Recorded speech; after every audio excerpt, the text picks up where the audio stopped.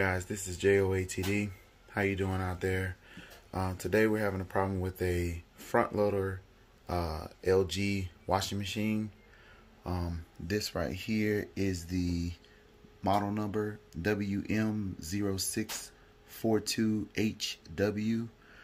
The problem that we're having is when you start a load, as soon as you hit power and you put it on what you want to wash it or how you want to wash it, it'll fill up with water, and as soon as it starts to wash, it's supposed to turn the water off, but it doesn't. So you'll hear it washing the clothes, and the water will continuously pour into the drum until it starts to spill out. The only way to stop the water from spilling all over the floor or in your drain catch is to turn off the actual main water that's back there. I realized that the problem is called a inlet valve. It's a water inlet valve. Your washing machine has two. It has a hot water inlet valve and a cold water inlet valve. On this one, the cold water inlet valve is the problem. So what I did was I ordered this inlet valve assembly. It is a 4-way. The one on the inside, I pulled it out to see which one I needed to order or whatever, and this is the actual LG part, just to let you see what the new one looks like before I pull the old one out. This is what it looks like.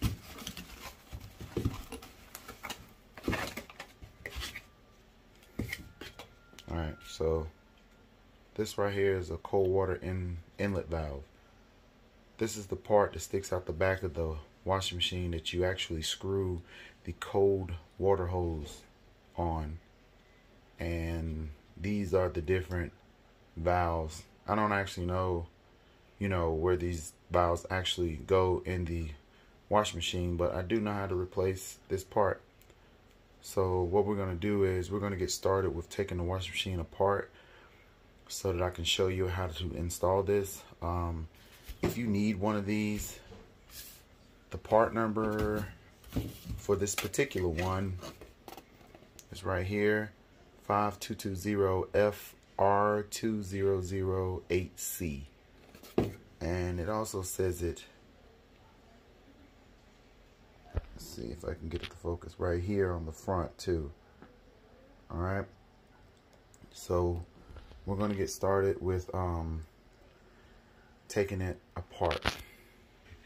First thing you're going to do is you're going to go to the back of the machine, and you're going to see you have 1, 2, 3, 4, 5 over here, and 6 in the middle. Seems like I'm missing one right here for some reason, but that would be 7. They're all Phillips head, and what we're going to do is we're going to take those out. Alright, so the first thing you're going to do is you're going to take off these hoses. So I like to get a pair of pliers because they're on pretty tight. You're going to get a little water that's going to come out of here, because water is always in the hose. Before you do this, please make sure that you turn off the water from the main valve right there, because if you don't, as soon as you start doing this right here, it's just going to spew out everywhere. Alright, so we got them loose. You have to take these off in order to take this metal shield off here.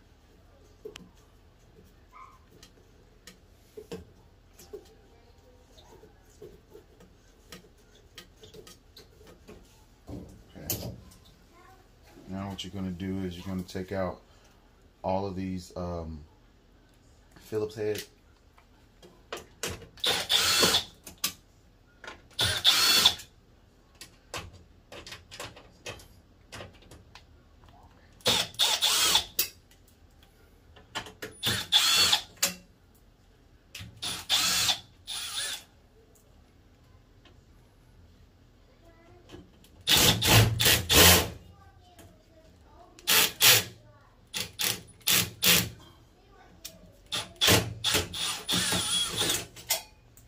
Try to be careful and not strip the heads of the Phillips screws.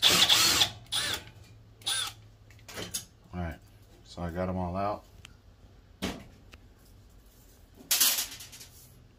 going to take this part off. Just kind of just work it off of these two valve openings here. Take that part off.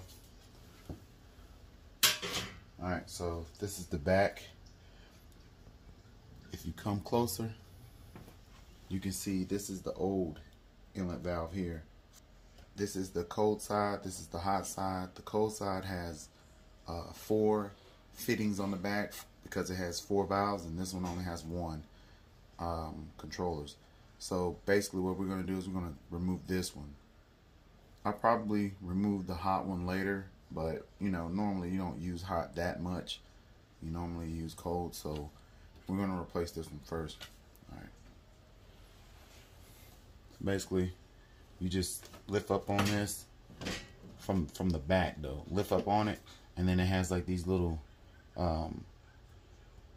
clips or whatever. You just pull them out like that. Okay, so now the clips are out.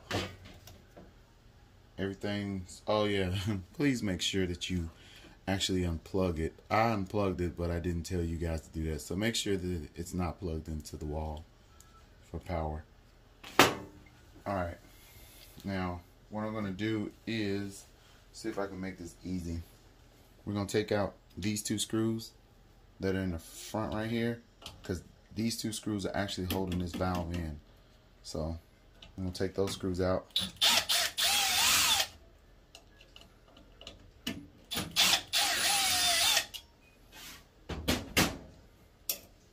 Okay, I got those 2 screws.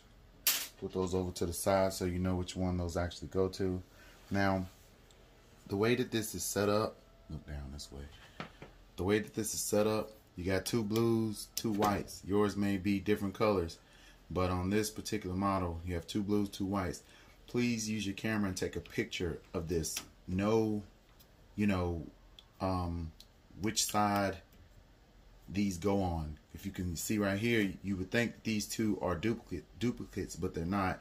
You got 3 black wires, what is it, two black wires and a white wire on this blue one, but on this one you have a gray wire and 2 black wires. So you need to make sure you know which one they go to.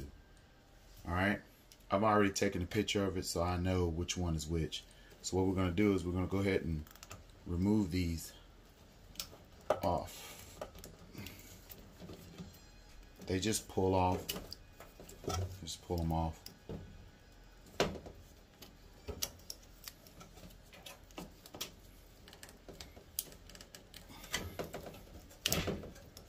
This one's kind of hard. There we go. That one's kind of hard to get off.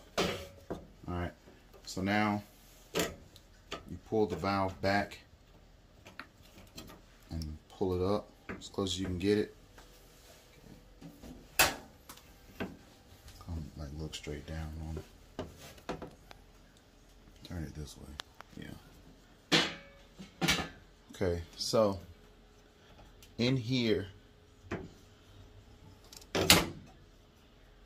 smart thing to do is just pull this whole piece off so that you don't have to keep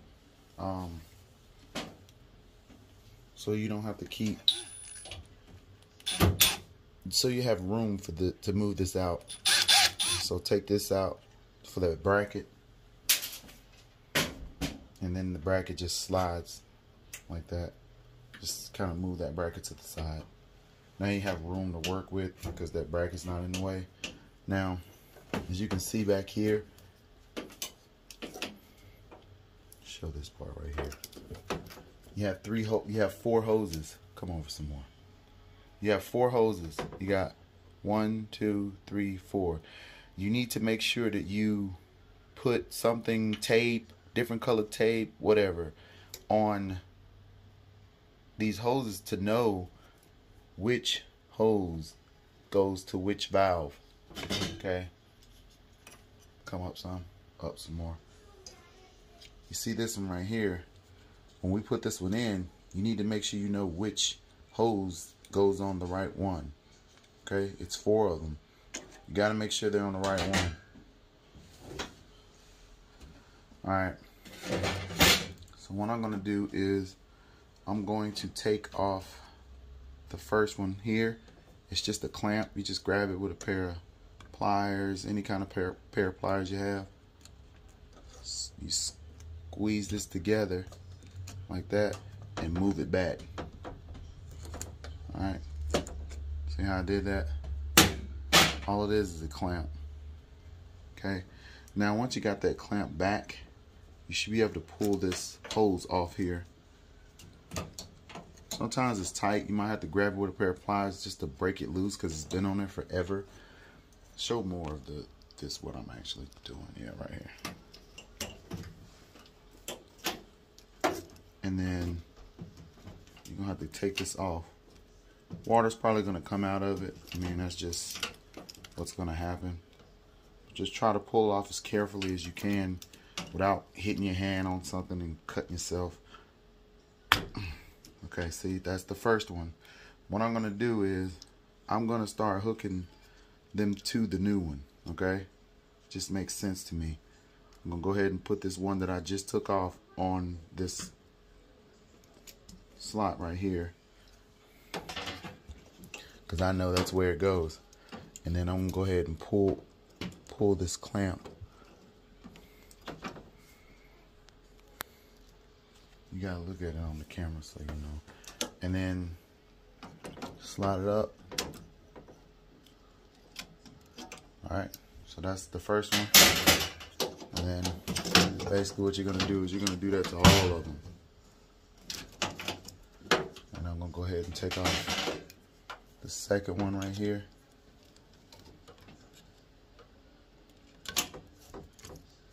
Just pull this back as far as I can get it. I kind of give it a twist or whatever. That's how I'm pulling them off. I'm twisting them. Mine are coming off kind of easy because, like I told you, I had already pulled these off before to see what was wrong. And yours will probably be a little tighter. So, let's see if I can get this one on here. All I'm doing is putting it on this one right here.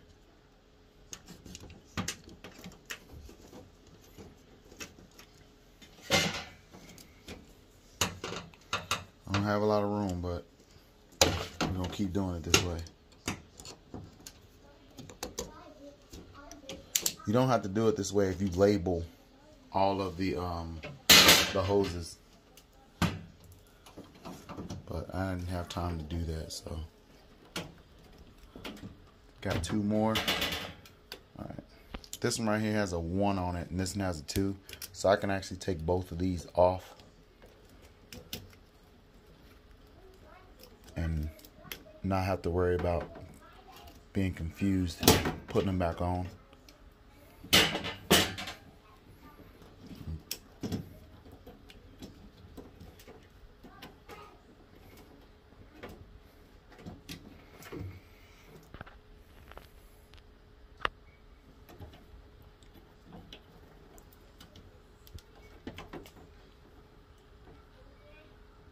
Alright, so we got the old one off. This is the new one. I'm gonna go ahead and put the one I just took off on the third one. And then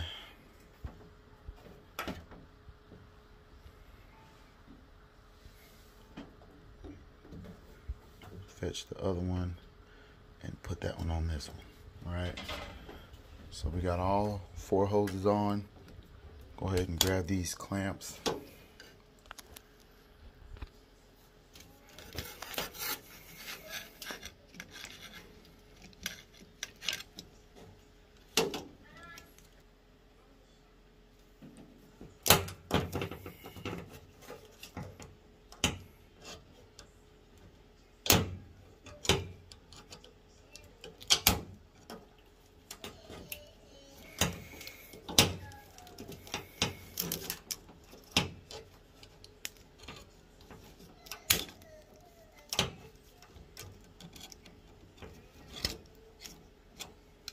Alright, I got them all on. Alright, back up some. Okay, what we're going to do is I'm going to put this clip bracket back. As you can see, it has an area right here where it slides into. So you just slide it back in first and then put it back down and put the screw that you took out back in.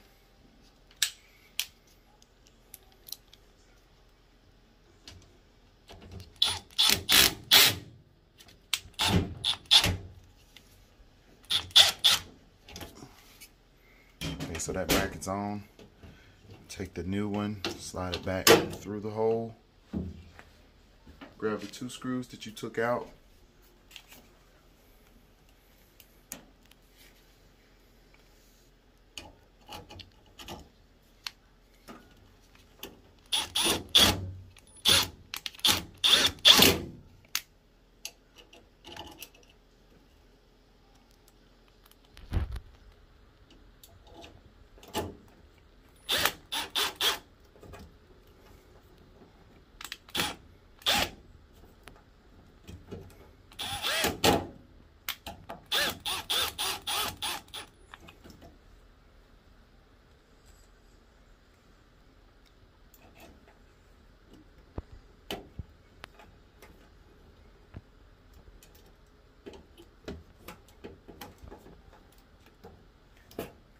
Make sure I got it straight and not crooked. It's kind of crooked a little bit. That's why it's hard to get this screw in. There we go.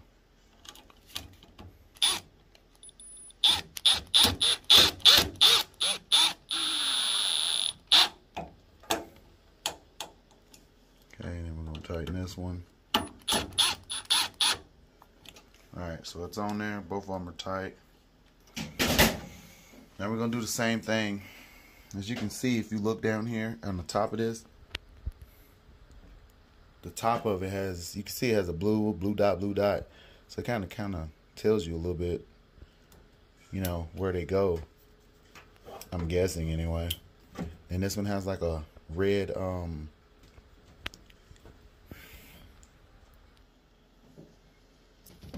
I was saying, you got this red dot right here. And you kind of got this little orangey red cable. Slide that on. Kind of lets you know that that goes there. Plus you took a picture of it. And then you slide the last one on. So now you got them all on. Back up a little bit. You got all of them on. You got the old one off.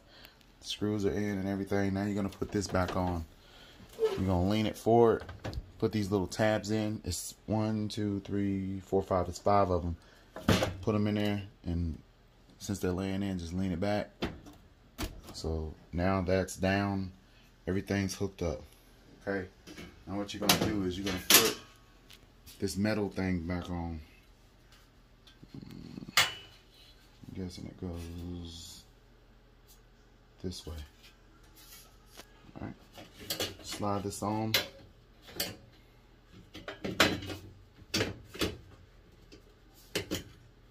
And you're going to put all the screws back in it.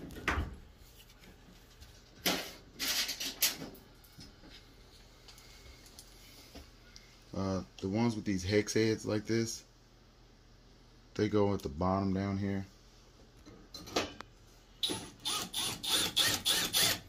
They actually go on the metal part of the wash machine. Everything else goes in the plastic.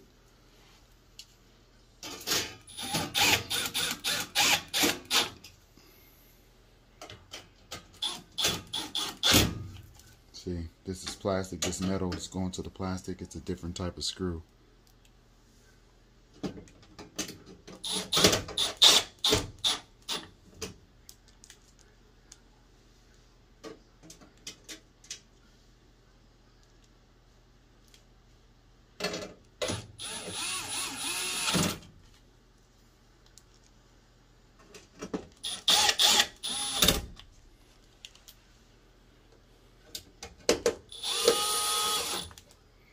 You have one more. I'm gonna put it over here into that plastic. Now it should be one more hex bolt, right here, but I don't have one, so we're not gonna worry about that. All right, so everything's basically good. I'll tell you something else. Get close right here. These things in here, those are filters. You can actually take it and grab it and pull them out. Just give them a tug.